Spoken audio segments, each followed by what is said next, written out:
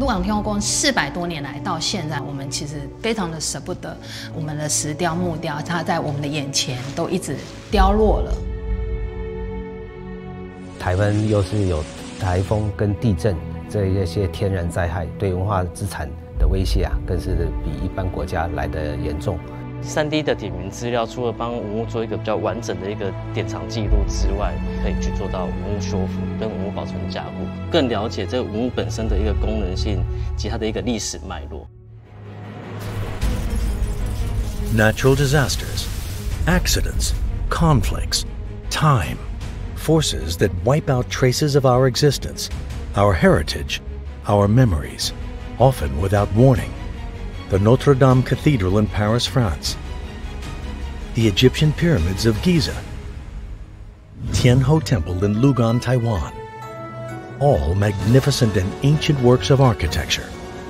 Racing to save these cherished vessels of human culture and history, teams around the world turn to the latest technology to document historical sites and objects using technology made for the future.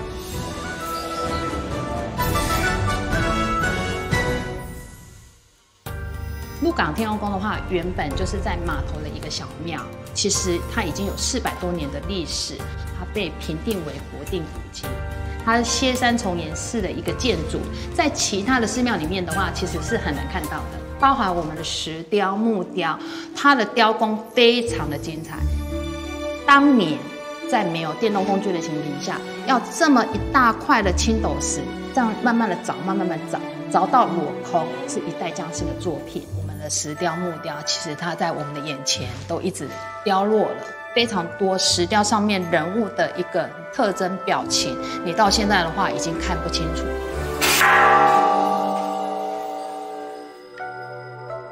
As Temple Director Liu Jiahuan gives us a tour, the faded colors and missing or broken bits of intricate sculptures warn that time is of the essence. But future restorations rely on accurate documentation of the present. 我们今天到鹿港天后宫来进行3D 作业哦，主要是为了做3D 的一个数位保存。数位保存方式，我们选用3D 雷射扫描这个技术哦，希望能够把现场环境全部收集到我们的电脑里面进行这个数化工作。This is 3D laser scanning expert Yao Liangji. His team has been commissioned to scan historical sites and artifacts all over Taiwan. 3D 雷射扫描主要工作的话是透过雷射光从机械的中心打到物体里面，然后物体原路径反射回来，我们去接收到这个资料。它1秒钟可以打100万个点出去。好，那透过不断自我中心的旋转，我们可以得到全景完整的 SYD 的点云资料。好，那点云资料就是我们可以构成我们现场所有外貌的一个形态。Once the hundreds of gigabytes, sometimes up to terabytes of data are recorded and imported into a tablet computer, the images are immediately rendered. 传统方法，事实上我们是用笔跟纸，能够画出来的东西都是简单的一个线条，资料量收集的是比较有限的。那我们透过全景式的3D 扫描技术，资料量会是以前的1000倍跟100倍。采用3D 扫描这个技术是最大好处，是我们资料收取是非常快速的，加上我们是非接触式的，可以离文物比较远、离进庙宇比较远的距离，就可以完整的把资料收集下来。这个资料我们针对未来在使用，在修复上就起了非常大的一个参考价值。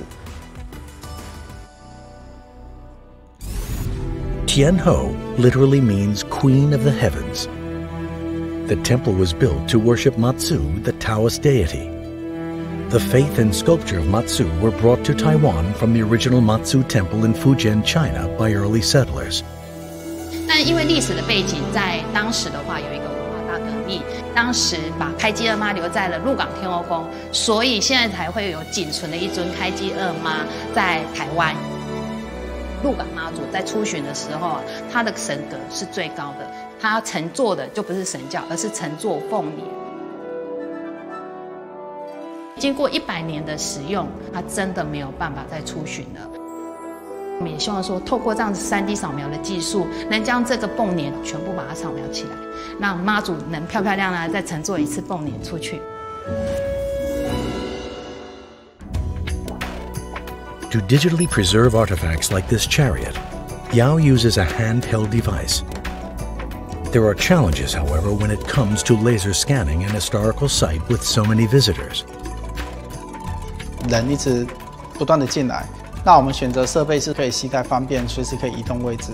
外面的温度如果是太阳一直曝晒，那温度会不断升温，机器能够有正常的运作，这也是一个很大的考量。在户外可以使用，特别是强光，一定要能够很清楚的看到我们扫描的一个资料，然后收集到我们确切的资料是很清楚的。 Around the world, government and academic institutions are adopting this new technology to achieve laser-sharp precision in documenting historical buildings and artifacts.